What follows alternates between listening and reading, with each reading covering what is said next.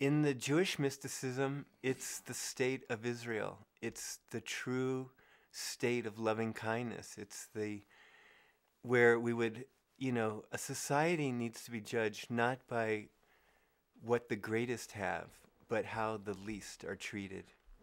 And so that there would be no one on the planet that went without. And the idea of war would be ludicrous in this situation because people would understand the value. What's really valuable is this feeling, the spiritual attainment. And people would move away from the materialism which makes people pile up so much that makes others not have. And so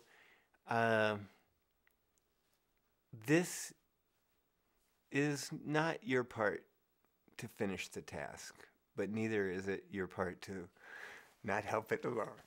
So it could be the vast future we're talking about, but given that the trauma the planet's going through, there may not be a vast future. So we may have to engage sort of the hyper engine of the soul, or it will be engaged for us because it's not really up to us as individuals. It's not an ego thing. It's not like, oh, I want to make that happen.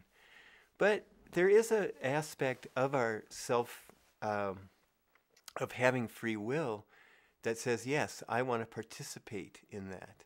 And I think we can actively throw in our lot into creating this beautiful world.